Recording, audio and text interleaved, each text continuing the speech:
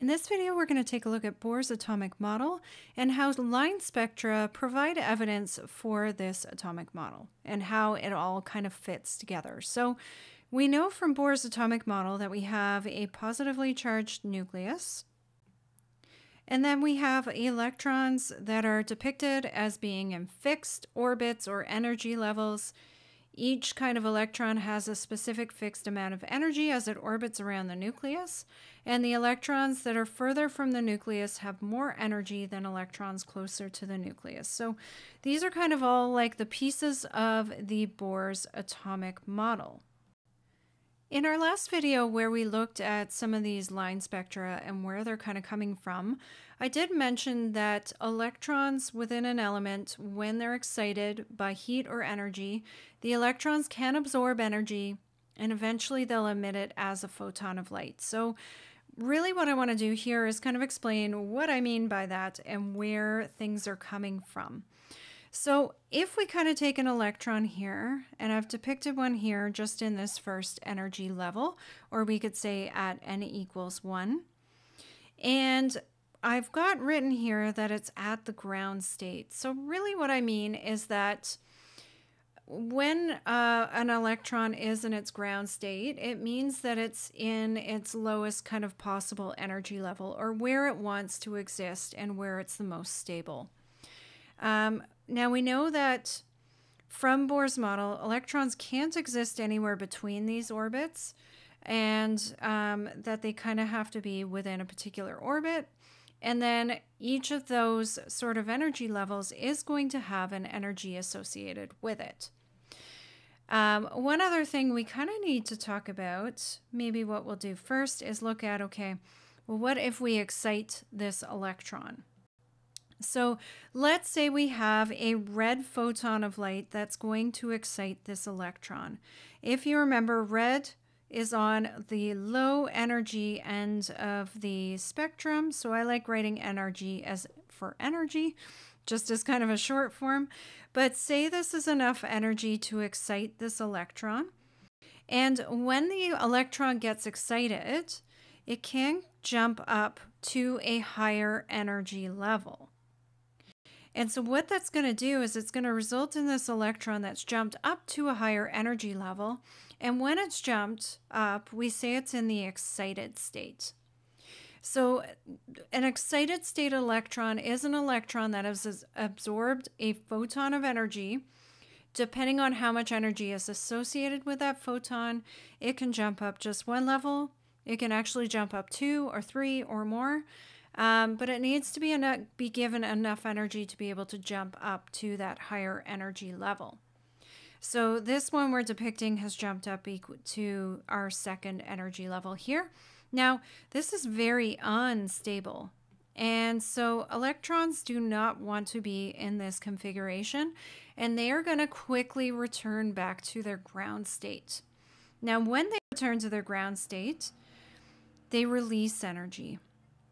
And so this transition here, if we're jumping down the same amount from the n equals 2 to the n equals 1 energy level, it's going to give off a photon of light.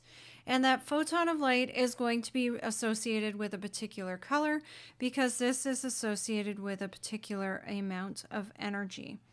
And so this transition's quite small, so maybe it's just giving off a red photon of light.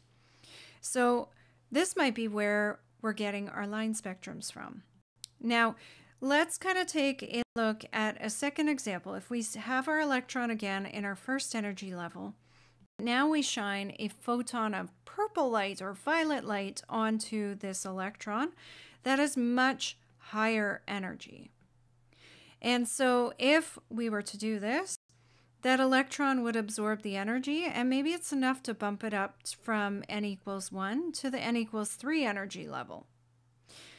And so when it's up there, again, it's in its excited state, pretty unstable, so it's going to drop back down to its ground state fairly quickly. And when it does that, it's going to give off a photon of violet light. So this photon is a much higher energy photon, and is giving rise to a line within the line spectra that would have the purple color. So we can actually reason this out with hydrogen's emission spectrum and relate it to all of the different transitions that are happening and where the lines are coming from. So if you remember from what I just said, down at the red end here, these are probably low, or these are definitely low energy transitions. Whereas the ones at the violet end of the spectrum are high energy transitions. Now, in terms of where these are going from energy levels, anything that we can see with line spectra are transitions that are happening back down to the n equals 2 level.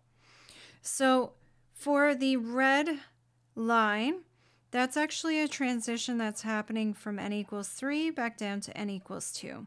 Or showing it on this diagram here, you can see it going from 3 to 2.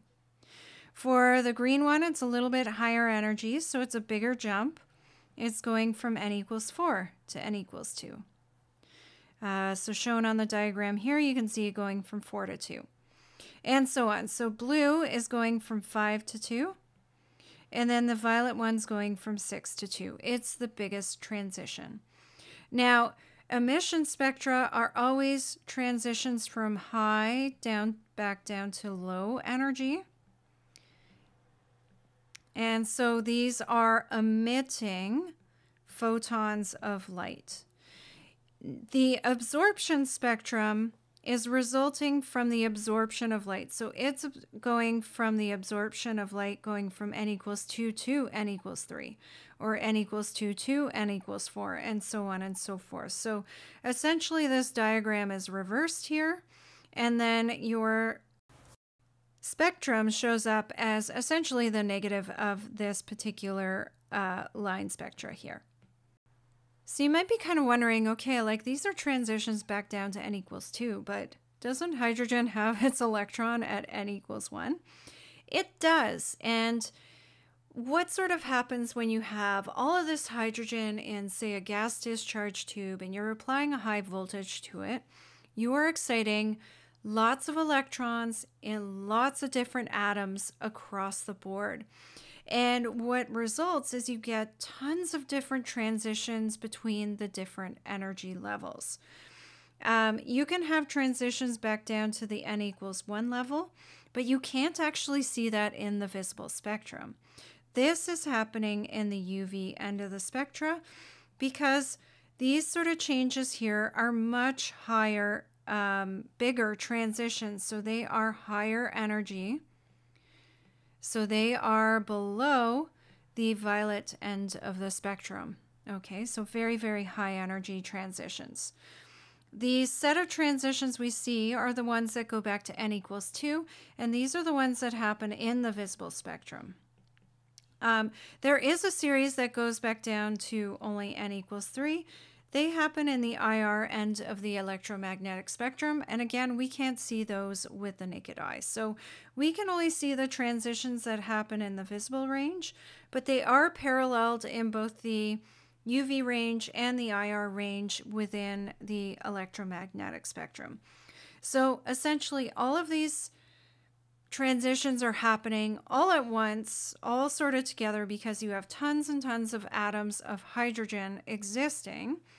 And what you sort of see in that line spectra is just the visible portion. And this is an average of all of the different transitions that are happening all together.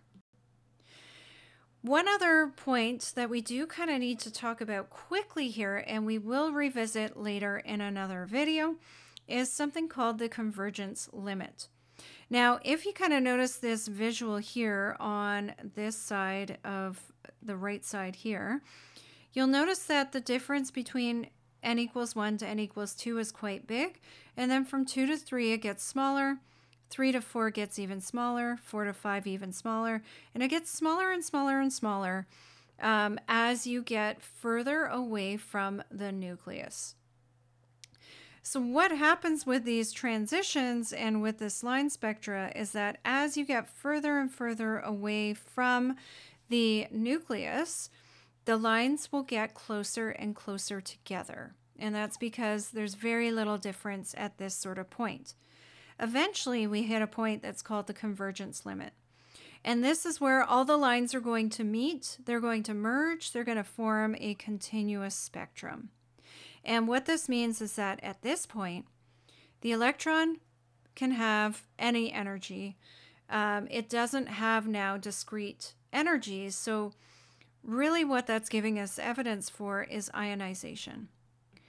At this point, the electron is free from the atom, so it can take on whatever energy value from that point on, and ionization has occurred. So we will revisit this concept.